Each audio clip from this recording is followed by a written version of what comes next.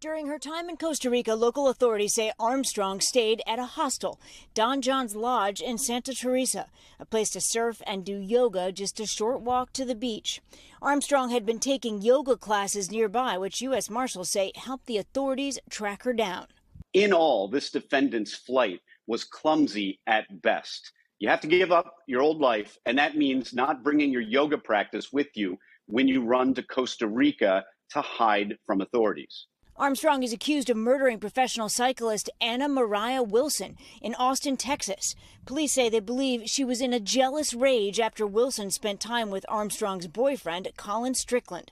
The timeline for this tragedy, according to U.S. Marshals and Austin PD, unfolding over the last 2 months.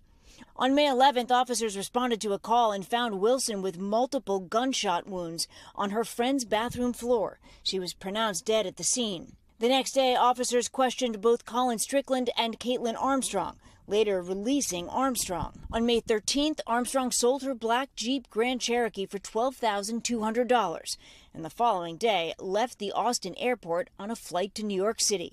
A warrant was issued for her arrest, and on May 18th, Armstrong was caught on camera boarding a flight from Newark, New Jersey, bound for Costa Rica, using what police say was someone else's passport. About a month and a half later, authorities arrested Armstrong at the hostel in Santa Teresa Beach, Costa Rica.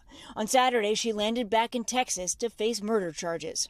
When authorities found Armstrong, they say she had altered her appearance by cutting and dyeing her hair brown in an apparent attempt to make herself less recognizable. The next step for Armstrong is to be brought before a federal judge here in the United States who will determine the scheduling going forward and any modification to bail or bond that her defense attorneys may want to ask for. That first court appearance expected to occur any day now.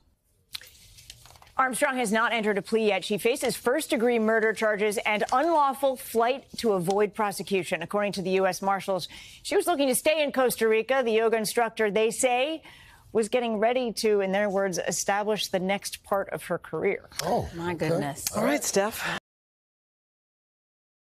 Hey, thanks for watching our YouTube channel. Find your favorite recipes, celebrity interviews, uplifting stories, shop our favorite deals, and so much more with the Today app. Download it now.